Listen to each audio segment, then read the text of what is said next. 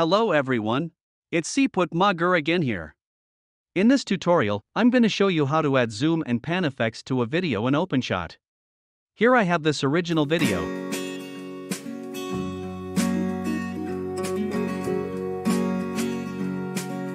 And I'm going to edit it by adding zoom and pan effects and animations, so that it's going to look like this.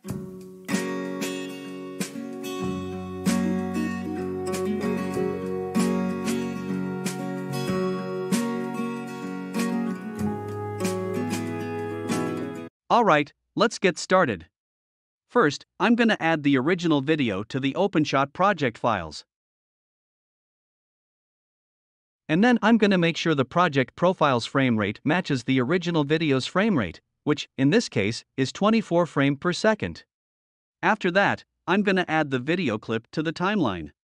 And then, as usual, to make positioning the playhead easier, I'm going to zoom in the timeline by shortening the timeline zoom slider. So let's start by adding zoom in effect in the beginning of the video, and animate the transition from the initial or normal scale to the zoomed in scale. The first step of adding a zoom animation is determining the point in the video timeline when the animation should begin. In this example, I'm going to make the zoom in animation begin after the clip plays for 1 second. So, I'm going to put the playhead at 1 second mark of the timeline ruler. After that, we're going to make the frame at the current playhead position the start keyframe of the zoom-in animation. To do that, go to the Clip Properties panel, and then look for the Scale X, Scale Y, Location X, and Location Y properties. Right-click on each property's value, and then on the pop-up menu, click Insert Keyframe. The reason why we also insert the Start Keyframe into the Location properties is because we want to be able to zoom in to any point or location on the video viewing area, instead of just zooming into the center of the viewing area. So now, the frame at the playhead position becomes the start keyframe of the zoom-in animation, as indicated by the green mark on the video clip's timeline. Next, we need to determine the zoom-in animation duration, which together with the zoom factor, will determine how fast the zoom-in animation will be. For this example, I'm going to set the zoom-in factor to 2, and make the zoom-in animation's duration 2 seconds. So first I'll move the playhead to the 3-second mark of the timeline ruler. And then we go to the clip properties, double-click the Scale X value, and type in 2. And then press Enter on the keyboard. As we can see here on the preview, the video frame at the playhead position is scaled up by 2 times in the horizontal direction.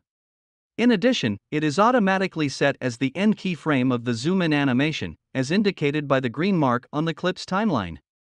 And this keyframe has been automatically inserted into Scale X property, as indicated by the green highlight on the Scale X property.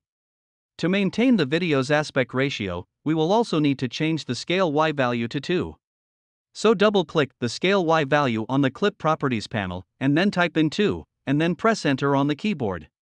And now if we play the clip from the beginning, we will see that the zoom-in animation will start at the 1 second mark for the duration of 2 seconds, with a zoom factor of 2. But as you might notice, the video is zoomed in gradually at a constant rate, which looks quite dull. It would be better if we can zoom in fast in the beginning, and then slow towards the end of the animation. To do that, we can change the interpolation mode of the zoom-in animation at the animation's end keyframe. So, move the playhead to the zoom-in animation's end keyframe, by clicking the previous keypoint button. And then, on the Clip Properties panel, right-click the Scale X value. On the pop-up menu, select Bezier, and then click Ease Out. The Interpolation Mode icon on the Scale X value will now change to a curve icon. And then we repeat these steps for the Scale Y value. Now if we play the video clip from the beginning, we will see that the video is zoomed in fast in the beginning of the zoom-in animation, and then slowly toward the end. The next step is changing the zoom-in point from the center of the viewing area to a point somewhere around the leftmost skyscraper. To do that, first move the playhead to the zoom-in animation's end keyframe by clicking the previous keypoint button. And then, click and drag the video preview, like this. As we can see here, the values of Location X and Location Y on the clip properties changed as we dragged the previewed frame. In addition, the current frame, which is the zoom-in animation's end keyframe, is also automatically inserted as a keyframe of the Location X and Y properties, as indicated by the green highlights on both properties. Then, right-click the Location X value, select Bezier, and then click Ease Out to change the interpolation mode to Ease Out. Repeat these steps for location Y property. And now if we play the video, we will see that the video is zoomed in to a point on the left of the viewing area. Next, we're gonna add panning effect to the video right after the zoom in animation finishes. For that purpose, we will need to add 2 more keyframes as the start and end keyframes of the panning animation. So first, move the playhead to a point on the clip timeline, where the panning effect should begin.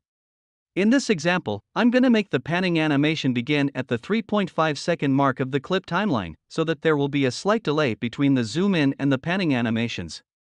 After that, go to the Clip Properties panel, right-click the location X value, and then insert the current frame as the start keyframe of the panning effect. Then, move the playhead to a point where the panning effect should finish. Here, I'm gonna put it at the 10-second mark of the clip timeline, so that we have 6.5 seconds of panning animation. And then, go back to the Clip Properties panel, double-click the location X value, and type in -0.5. And then press Enter on the keyboard. This will make the current frame the end keyframe of the panning effect, and is automatically inserted into the location X property. For a zoom factor of 2 times, the location X value of -0.5 will cause the panning effect to continue all the way until the right edge of the frame. You may try different numbers, and perhaps with different zoom factor, to see how this property value affects the panning effect result. And for the panning interpolation mode, we're gonna leave it with linear interpolation. And now if we play the video from the beginning, we will see the panning effect will begin a short moment after the zoom in.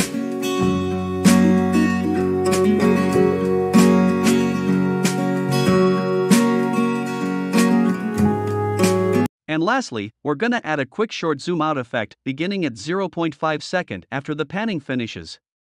So, I'm gonna put the playhead at the 10.5 second mark of the timeline. Then I'll go to the Clip Properties panel and insert the current frame as the start keyframe of the zoom out animation to the Scale X, Scale Y, Location X, and Location Y properties. After that, I'll move the playhead to the 11-second mark of the clip and set this point as the end of the zoom out effect. To do that, double-click the Scale X and Y values on the Clip Properties panel and set them to 1. Likewise, double-click the location X and Y values and set them to 0. And now if we play the video from the beginning, we will have the final result like the one I showed you in the beginning of this tutorial.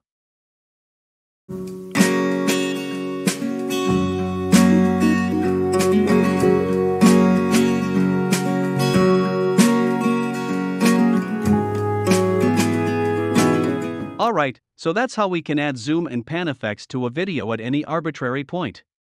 I hope you find this tutorial useful, and please subscribe to my channel for more tutorials like this in the future.